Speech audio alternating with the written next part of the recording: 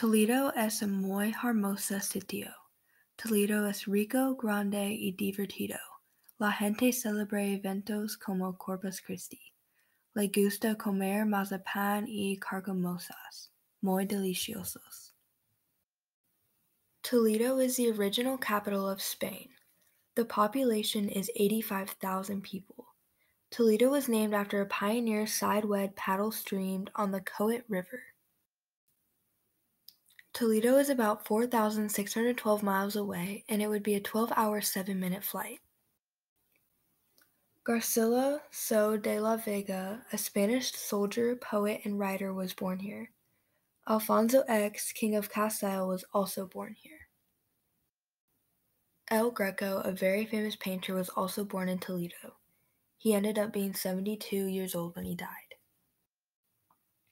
One of the most famous festivals, Corpus Christi, is celebrated here.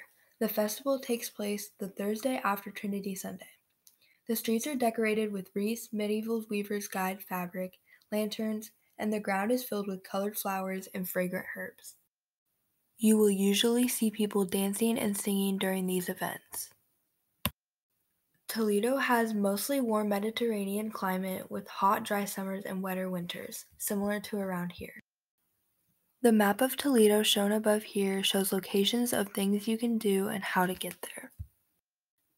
Shown above is El Alcazar. Perched on one of the highest points in Toledo, it overlooks the city.